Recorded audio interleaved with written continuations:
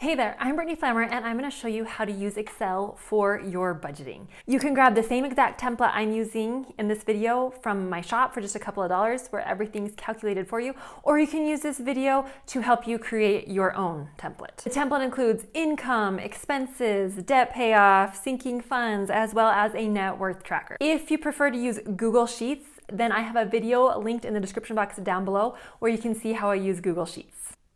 When you first open the spreadsheet, the very first tab is a template tab. And what you want to do is you want to customize this to you and your specific situation. And then once you've customized it, you will copy it each month for your new budget. I'm going to walk you through exactly how I would do it for me and for my family if I were starting from scratch. Before we even do anything, if you open it up and the coloring is off and you don't like it, let me show you how to change the coloring.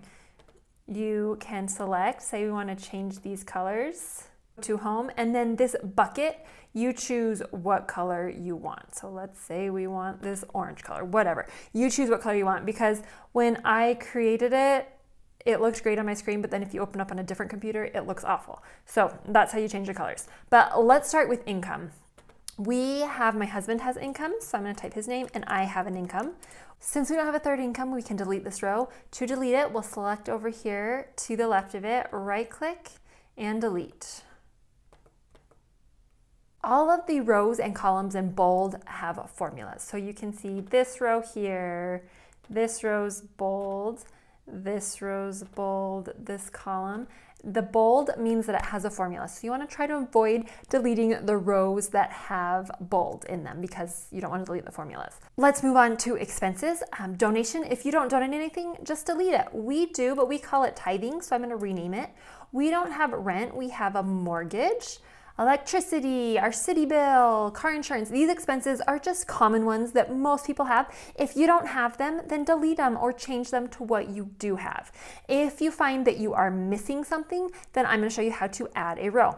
I realize we are missing, what are we missing? We're missing life insurance, so I want to add that in. So I'm going to come where I want to add it in, select to the left of the row, right click, and insert. When you're adding rows, you don't want to add at the very top or the very bottom because it won't be included in the formula. This formula right here only comes through here. So if we add right up here at the very top, you see the formatting's all off and it's not going to be included in the formula. So we want to make sure we add in the middle. Anywhere in the middle is fine. We'll add life insurance. But if you notice right over here, there are no formulas. So we have to drag the formula down. I can select this formula, see the little green box, pull it down, just drag it down. And same for this formula, and just drag it down. And keep going. I like to keep fixed expenses separate from variable expenses because the fixed expenses I don't have much control over. There's only so much I can do, but variable expenses I have lots of control over. So I like to keep them separate. If you don't like to do that, you can just delete the variable expenses. Select right over here, right click, delete, and just keep all of your expenses together. But I do like to keep them separate, so I'm going to keep that. Groceries, eating out, entertainment, let's see, heading for clothing. But I don't need these other two, so we're going to select these two rows, right click, delete. Now let's go to the debt category. For the debt, I'm doing a debt snowball, so I'm going to list all of my debts, the smallest amount we owe to the largest amount. So debt, our first debt is a credit card. And it has a 12% interest rate, and it automatically is formatted for the percent, and the balance on that is $500. The second debt is a car loan, and the percent there is 6, and we owe $5,000. The third is a student loan. It's 6%, and we owe $12,000. But we don't have any other debts, so we're going to go ahead and delete these rows. Select, right click, delete. Now I will show you how to work the debt section as we go forward and I actually budget for a month, but right now we're just customizing it. Now on to savings. These are like sinking fund savings. So we've got emergency fund, and we'll type the beginning balance. We have 5,000 in there. Our vacation fund, we have 200. Our car fund, we're saving up for a new car. has 100. And we don't have another one, so we can delete, select to the left, right click, delete. Now we have completely customized it to us. We are going to make a copy. So we come out here to the template, right click, and click move or copy. This will pop up. I want to move it to the end. If you like to have it the newest month up front, you can move it to the before template, but I'm gonna move it to the end, create a copy, click OK. Now it automatically copies it, and it's called template 2, but I want to rename it for the month. We're gonna pretend that we're getting ready to do our budget for January. So I'm gonna name it January. Now it is time to do our budget for the month. What we do at the very beginning of the month, we set our budget, how much we think we're going to make and how much we think we're gonna spend. And then at the end of the month, we come through and type in the actual amounts we spent and see how we did at the end of the month. So I'm just making up numbers to show you how this works. We're gonna say James makes 4,000 and I make 500. And once you type in numbers for the income, all of the formulas automatically populate for you. And it automatically does this total. So our total income is 4,500. Now tithing, we're just gonna say 500, mortgage is 1,400, electricity 100, city, life insurance, 50, car insurance, internet, phones. Oh, we have internet on here twice, so I'm just gonna come through, right click, delete it. And if I do that, I'd wanna go back and delete it on the template too. Gas, 250. Now we are using a zero-based budget, which means we want our total money in to equal our total money out. So it's automatically totaling how much money we have coming in is 4,500, and it's automatically going to total our money going out as we budget it. So our goal is to have the difference between the two 0. We're telling every dollar where it should go. There's a quote, tell every dollar where it goes, or you wonder tell your money where it goes or wonder where it went. The quote goes something like that. But we're assigning it a job. So our goal is to get that down to 0. So we've got all of our total fixed expenses right there. And groceries, we are gonna say 600. Eating out 100, entertainment 100, clothing 50. So I can see here my total variable expenses is $850. However, if I get that $850 at the beginning of the month and I try to make it last, I'm gonna run out before the month is over. So I personally like to do a weekly budget. The fixed expenses are monthly. I don't have much control over those, but the variable expenses are the ones I do have control over. So I automatically divide it by weeks. So if the month has 4 weeks, and so instead of having $850 for the month of January, I will have $212.50 each week.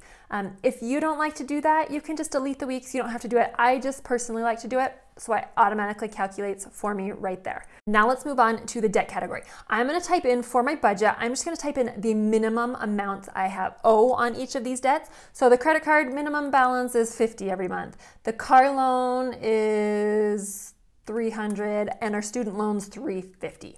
So I'm gonna type those in and then we'll come back and adjust it. But this is the beauty of a zero-based budget. So I can see I have $290. So we're left for the month to budget out. So let's say we're putting 100 towards our emergency fund and we're putting 50 to our vacation, 50 to our car. So I still have $90 left. So what I'm gonna do is I'm gonna go through and add that to my first debt, my credit card. So 50 plus 90 is 160. No, I can do math. 50 plus 90 is 140. So you can see here the dash in Excel means a 0. So we've got it down to 0. So we're gonna pay the minimum amount on all of our debts, except for we're gonna pay the most possible on that credit card, on the smallest, so we can get it paid off first, fast. So now that I've got the budget for the month, we go through the month, spend our money, and at the end of the month, we are going to type in how we actually spent it. Income, my husband is salary, so he made the exact amount, but I thought I would make 500, but I actually ended up making 600. So you can see here, it's automatically calculating how much I'm either over or under. The dash means 0, so I made exactly what we thought. But in this column, this category, the over under, positive is always good, negative is always bad. It's formulated, so it's positive good, negative bad. So this 100 is positive. I made 100 more than we thought. So that's awesome. But then let's say we spent $600 for tithing instead of $500. So that parentheses is negative. In Excel, I don't like the negative. It's really hard to see. So I like to do the parentheses. So that means negative. So negative's bad. So I went over $100. Mortgage, right on. Electricity, we went over. Water was good. Life insurance is fixed. Car insurance fixed. Internet fixed. Phones fixed. Gas, we were under. So I can see here the overall fixed expenses. I went over $110. So I got to make that up somewhere.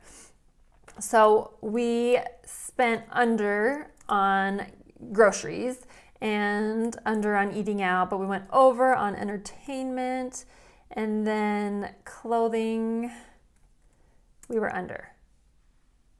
So you can see here, I have a positive 105. So that's good. We have $105 extra, so that's awesome. So now let's go to our debt category again. We paid $140 for our credit card, and the end balance is not calculated for you because a lot of times there are fees associated with your debts, and I can't predict those, so we can't add that in. So what you're supposed to do is just type in the ending balance. So we're just gonna say the ending balance after you've made your payment is $400. And after making and then we paid the $300 on the car loan. So the ending balance we're gonna say is $4,800. And for our student loan, we paid $350.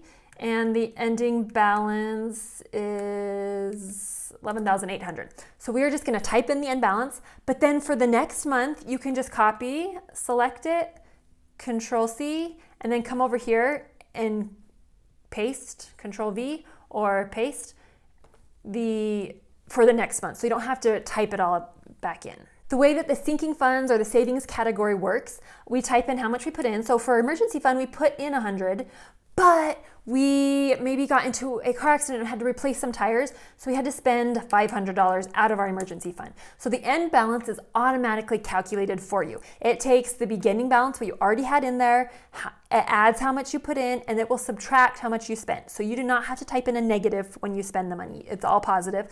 It will subtract that for you, and it will automatically give you your ending balance. Vacation fund, same, we put 50 in, but we didn't spend anything. And our car fund, we're just putting 50 in for buying a new car, so our ending balance is automatically calculated for us. But if we look, we have $95 extra. So what I'm gonna do is I'm trying to pay off that debt as fast as possible. I'm gonna go back into our debt, that credit card, and I am going to add the $95, make an extra payment or add to that first payment. So I cannot do math. 140 plus 95 is 235. So I'll type in the 235 and I will have down to a zero balance. For your sinking fund, the end balance is automatically calculated for you. For the next month, if you don't want to have to retype it, you can copy it, Control C, but then you don't want to just paste it. You have to do a special paste. So right click, paste special, the clipboard with the number. You just want the values only. You just want the numbers. You don't want the formula for the next month when you start a new month. If you want to see how I do this every single month with our own budget, I do a video at the beginning of the month showing you our budget, a video at the end of the month showing you how we did for the month, as well as updating our net worth. So make sure you're subscribed and check out those videos. Thanks so much. See you in the next video.